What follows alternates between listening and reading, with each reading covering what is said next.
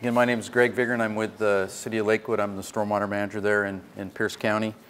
And some of you might have been in Dan Smith's presentation was right before ours. And I think our data hopefully will complement what he had to talk about regarding illicit discharge.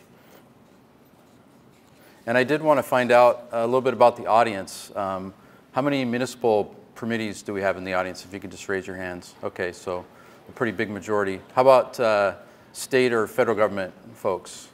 Okay. And how about either consultants or manufacturers, those type of folks? Okay, so mainly a lot of municipal permittees, so this will be preaching to the choir a bit. So the City of Lakewood got one of the grants in the first round of what was the regional stormwater monitoring program. Now it's called the Stormwater Action Monitoring, to do a study on business inspections related to stormwater. And one of the things that,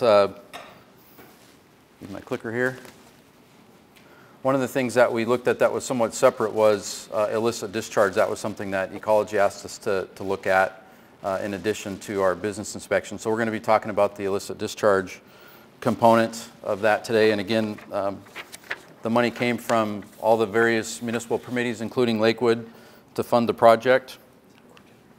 Yeah. And we hired, I guess it was originally Cardno. If you look at any of our data on the ecology website, we hired Cardno Government Services initially, and then a number of the key staff from Cardno left and moved to Aspect. So Cardno was gracious enough to let the work go to Aspect, which we greatly appreciated. That kept our project going. And again, hopefully all of you are familiar with illicit discharge detection and what that means. And I mentioned that this is part of a bigger study, but related. And again, hopefully all have heard about source identification information repository. We like a lot of acronyms as, I guess, engineers and scientists. So this would be one of those. This comes right out of our stormwater permit in section 8D, which is monitoring and assessment. And there's a group of folks, municipal permittees, that are part of a subgroup of the stormwater work group that have been working on this CITER project. It's a database that's available for municipalities to input their illicit discharge detection. It's currently voluntary, and so there hasn't been a lot of folks that have used it. So that's I guess part of what we're looking at here to hope to improve on some of that. There was an original form done in 2014, and then there's going to be an update to that form based on the results of our study. So there's a number of goals and objectives for CITER, and really the bottom line is, we're looking to identify the most common types and sources of IDD that folks are finding out there, and see if we can help identify any trends and patterns. And that's what we're doing here with this effort. So we looked at data from the 2014 year for, I don't remember how many municipalities there were that were. Okay, so we had 71 municipalities that reported, that submitted their data, and we had like 2,900 different records that we looked at. And a number of questions that we were trying to address. How do the permittees, what kind of data, or how are they submitting the data? What methods are they using in their IDD work? And what type of events are being reported?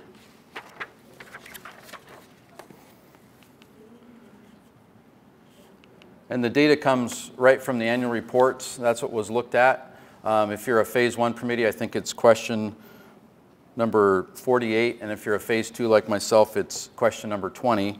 And I think part of the challenge is the way the questions are written. It really lends itself to a descriptive answer, which makes it sort of difficult if you want spreadsheet data, for example. So I know the stuff we did was all in Word documents because the answers were looking for a descriptive answer. So that was part of the challenge with this effort. And so this is the types of data that we got. 3 different formats. We had Word documents, PDFs, which was the most, as well as Excel. And we ended up with 9 different formats, from database output, descriptive lists, all the way to tables. And again, as you can see, what was mainly sent in was PDFs. So this created certainly a kind of a big lift for the consultants as far as, you know, trying to disseminate this information. So it ended up being a longer effort than was expected just because of that. Fortunately, Ecology was able to lend an intern, which helped, I know, the consultants greatly in doing that work. And the result ended up being 71 different data fields. And I'm going to invite James up to talk more about the data.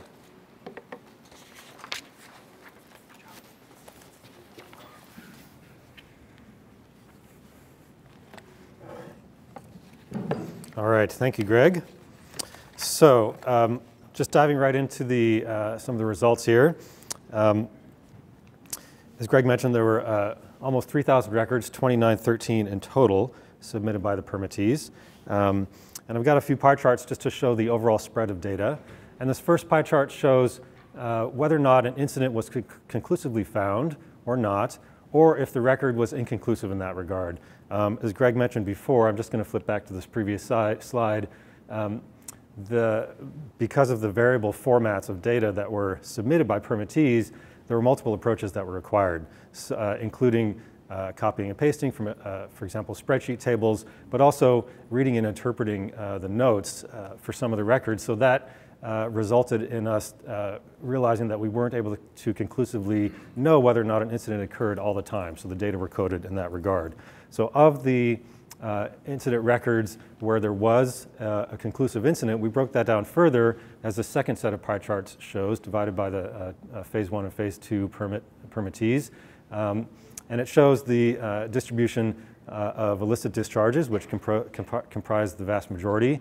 There were a handful of illicit connections. Again, the inconclusive records are shown here. And also, as you can see, there are a fair amount of non-IDD incidents reported. And the non-IDD incidents were those where things like allowable discharge ended up being the type of discharge that was reported. Also reports that were not really related to IDD, such as solid waste dumping, or, and this is something that Dan from Pierce County also mentioned, where a report was made or a complaint was made, but it was unable to be verified. So those were sometimes classified as non-IDDE. Okay, moving on to the distribution of the records over the year.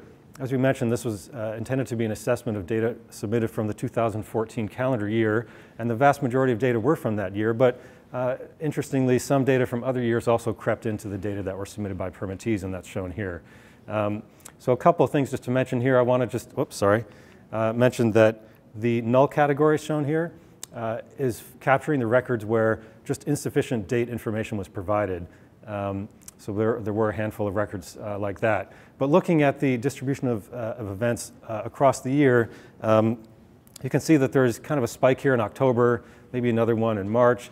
But to my eye, there isn't really a clear pattern that shows necessarily more incidents occurring in the winter. Interestingly, there seems to be a little spike here in June. But again, this is just for 1 year worth of data. All right, for the data analysis, as Greg mentioned, because the permit and report questions ask for a description of how the incidents were addressed, that resulted in data being almost entirely categorical and not quantitative. Therefore, we chose appropriate analyses, and that included primarily analysis of the distribution of data. We also did some statistics, and that was based on a frequency analysis where we used the maximum likelihood chi-square statistic, which essentially compares two distributions of variables. And what we did was we chose pairs of variables from the database to compare, and the chi-square test specifically tells us if there's some relationship or not. But to put it into terms of statistics, sort of a null hypothesis, it tells us if there's a non-random association between those two variables that were compared. And it should be, but this type of analysis really highlights the types of incidents that were reported and how they were addressed, but it's not a causative type of assessment where these statistics indicate what the cause necessarily is of these pollution incidents.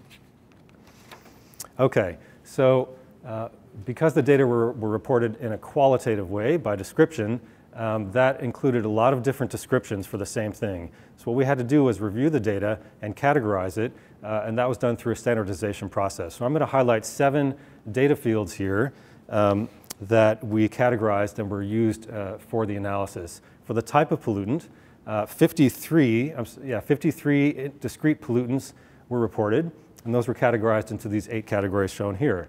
For the source of the pollutant, 58 sources, discrete sources were reported, and those were categorized into these 7 categories shown here. Next, how the incident was learned about. There were 19 different ways that the incidents were learned about, and those were grouped into these 3 categories here with a non-applicable category where that information simply was not provided in the record. Fourth, what was the indicator methods used to detect what type of pollutant it was? If it wasn't obvious what the pollution is, then there's a whole series of indicator method testing that can be used. 18 methods were reported, and those were grouped into these 4 categories shown here. Next, what type of source tracing method was used? The source tracing is often used in conjunction with indicator method for those who have done that kind of work. So 10 source tracing methods were reported, and those were grouped into these 3 categories here. Next, what were the methods used to correct or eliminate the discharges? 13 discrete actions were shown, and those were grouped into these 5 categories shown here.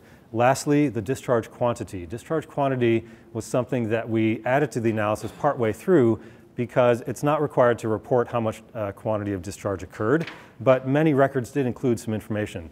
But as you can see, those were reported in 174 discrete descriptions that range from all over the board, from a range of like 100 to 1,000 gallons, or I can go on. But those were grouped into these categories here, from very small to very large, as well as the records where this information was not captured. And just to give you a sense, very small in our scheme referred to less than 100 gallons, very large referred to greater than 100,000 gallons. All right. Okay, so moving on. So I've got 6 slides here that show the histograms of how the data were distributed according to those key fields that we categorized. And I'm just we included graphs just for 6, but not 7 of those key fields. The field that we're leaving out is discharge quantity because relatively few records included that information, so it's really not worth showing. So turning to the distribution of the types of pollutants that occurred, and just to help people get oriented here, so we've got phase 1 records across the top, phase 2 across the bottom, and then each stacked histogram bar is divided up into these 4 categories of illicit discharge, illicit connection, inconclusive data, or if it was a non-ID event in the first place. Okay, so whoops. As you can see, the most common pollutants that were reported by both phase 1s and phase 2s were hydrocarbons and vehicle fluids. Again, this is a categorization of all these. I think there were 53 discrete pollutants. So this captures everything related to vehicles and other hydrocarbons. Next most common were sediment, but also that includes reports of soil and also construction pollutants such as concrete waste or a lime discharge. And it's interesting to note here that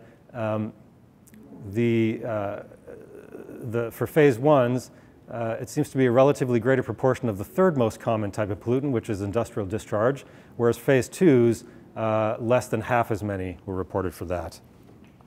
Okay, a couple other things here. I'm not going to spend too long on each slide, but there are some highlights. As you can see, the illicit connections are captured under the sewage category for the most part, although there are some, kind of hard to see, but there's a thin blue sliver here indicating some illicit connections were under the cleaning chemicals category. And then I want to highlight lastly this category here of other. The other is kind of a catch-all for pollutants that didn't really fit any of the other 7 categories. And as you can see, both phase 1s and phase 2s had a fair number of non-IDD events that were captured in this other category. And that includes incidents where it was an unspecified pollutant. For example, just turbid water was reported, or foam, something that wasn't really You couldn't tell if it was an actual pollutant, so we just categorized it as other. All right, moving on to the next set of histograms here about the sources of the pollutants. Again, we have phase 1s on the top, phase 2s on the bottom, and these 7 categories of pollutant sources on the bottom. The majority of the sources came from things related to spills, dumping, and also runoff-related events. Runoff-related events refers to issues of like stormwater run-on onto a property that may be perfectly natural based on the grade and other things, but those were still included in this category.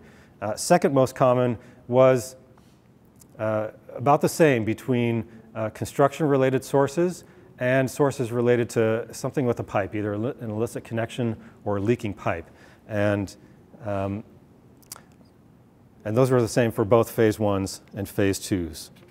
All right, moving on here. Oh, I'm sorry, we did want to highlight one other thing.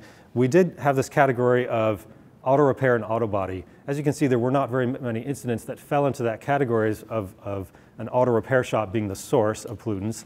And the reason why we chose that specific source is because there's been a lot of attention on the auto repair and auto body industry. And we just wanted to try to capture some granularity in that regard and separate out those data. Okay, moving on to the ways that these incidents were notified.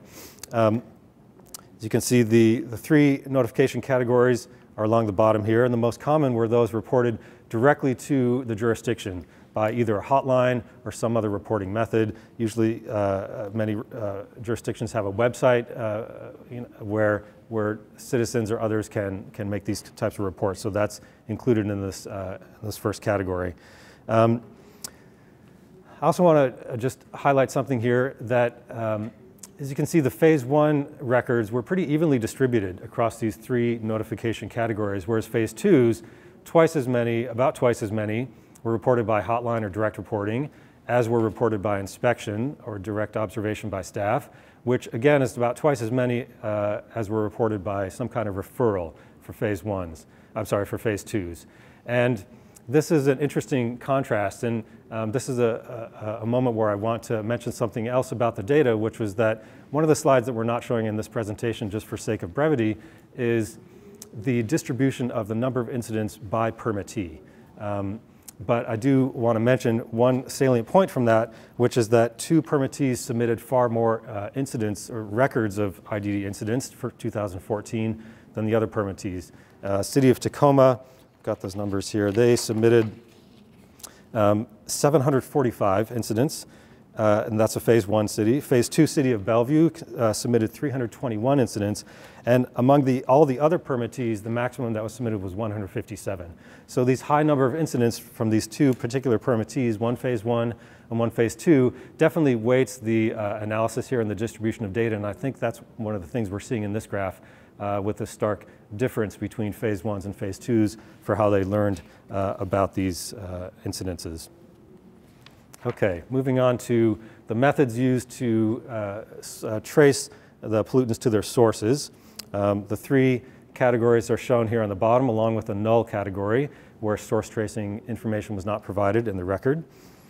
So visual and empirical methods by far are the most common, with records without that information being the second most prevalent.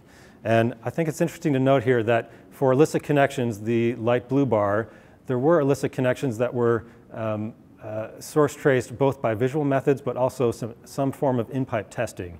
And that makes sense if you think about it. Sometimes you don't necessarily need to do a fancy chemical test. You can smell what the pollutant is, and you might be able to trace it back to its source just by the absence or presence of flow, that sort of thing. Okay, moving on here to the next set of graphs here for how what methods of indicators were used to determine what the pollutant was. By far, the most common method were visual methods that included turbidity, presence of flow, that sort of thing. But again, likewise with the source tracing methods, we see the illicit connections, relatively few numbers of those, but those are still distributed among multiple categories here, including the category where indicator method was not provided in the record. But that tells us that when it comes to an illicit connection or something in the pipe, multiple approaches can be really helpful, whereas when it comes to illicit discharge, usually the visual approaches are going to be dominant for the simplest way to get to that information.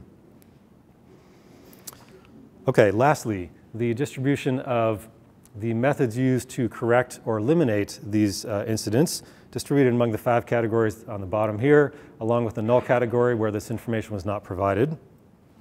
The use of BMPs in cleanup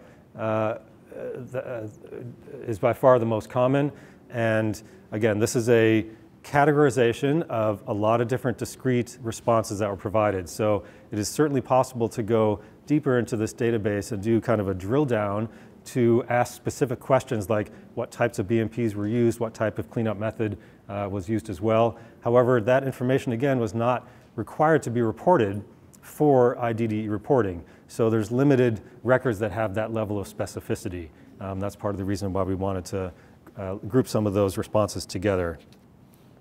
Okay, and I also want to point out that when it comes to an enforcement method, it's about the same number of records that had some kind of enforcement action among phase 1s and phase 2s. So obviously a larger proportion among the phase 1 records. And I think this, probably my guess is that this points to the difference in the enforcement requirements among the phase 1 and phase 2 permits. They both have enforcement requirements. I think phase 2 permit talks about an escalating type of enforcement where phase 1s had to bring in their enforcement program earlier. So that may be what this is capturing.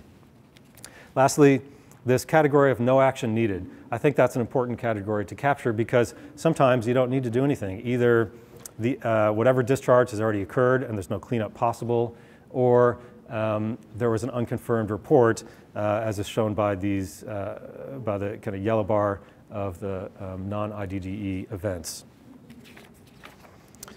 All right, so I've got one slide here to summarize the statistics. For anyone who's familiar with the chi-square statistic, when it's used in this type of way, the idea is to compare multiple variables to each other. And this can be done sort of using matrices or contingency tables. And anyone who's used matrices knows that when you start to get past about a 3x3 matrix, the results get very complex to report. So that's why we stuck to just pairs of variables to limit that complexity. And we did 2 types of comparisons, well, 2 sets of pairs of variables here for this test. Just as an example, there's a lot more potential comparisons that could be made. But what we did here was we compared the pollutant type to these 5 categories, and then we compared source tracing method to these 3 categories. 7 of those 8 comparisons were significant at the 95% confidence level. The one that was not significant is shown in the slightly lighter text here, where source tracing method was compared to how the problem was learned about. So this analysis, the statistical analysis, really points to what information is associated among within the IDDE records. And as I mentioned, many other comparisons are possible, and it requires defining a question to say, for example, how is the indicator method related to the response time? That's just an example. So this project really sought to provide the answers to the questions that CIDR was asking, which related to what types of events are occurring, how is this information being reported, that sort of thing.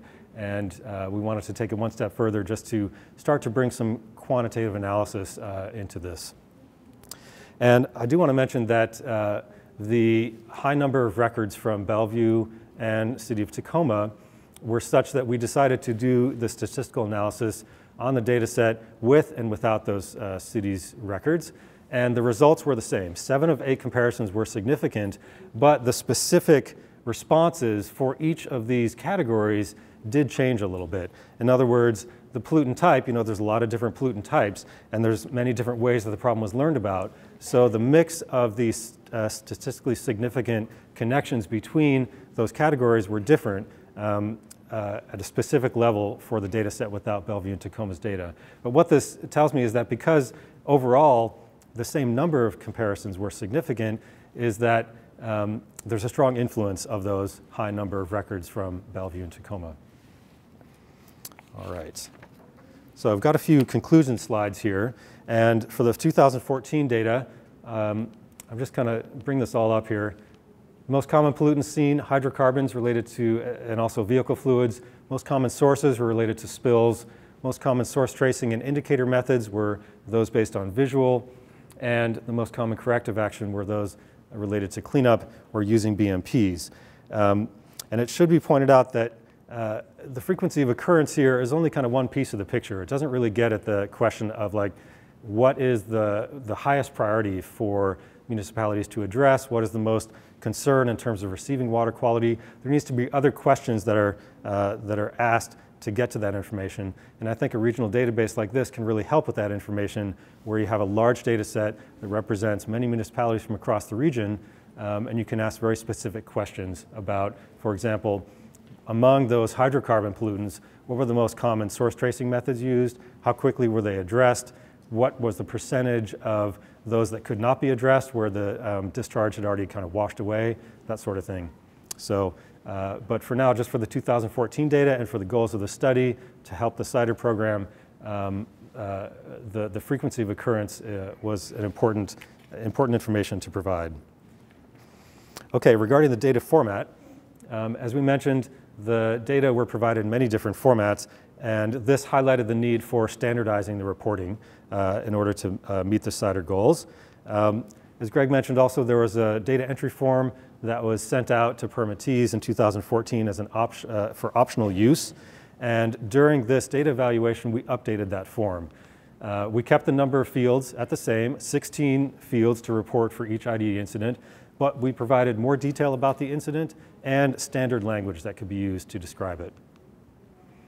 In addition, there was a lot of emphasis on keeping the data entry as efficient as possible to not increase the burden on permittees for redundant permitting. You know, we know that you have to do G3 notifications, and many jurisdictions have their own database that they use for internal purposes. So there was a great interest in not increasing the amount of effort required to report IDDE records. And this updated form is under consideration for the planned permit renewal in 2018. All right, lastly, conclusions about the database. I just have a few suggestions about how a regional database can be used in this way. The first is to make an inquiry on a local basis to look up how specific discharges are addressed in certain areas. Another type of another type of use of this type of database is to share information across jurisdictions, for example, to compare enforcement methods. And third, to track information on a regional basis. It's possible to look up what type of pollution occurred over time in multiple areas. Obviously, because this effort was just for 2014, we don't have that spread of data over time to make that type of inquiry now, but that's certainly potential the way that the database could be used as more years of data are added. Okay, that brings us to the conclusion of the presentation, and we'd be glad to take any questions.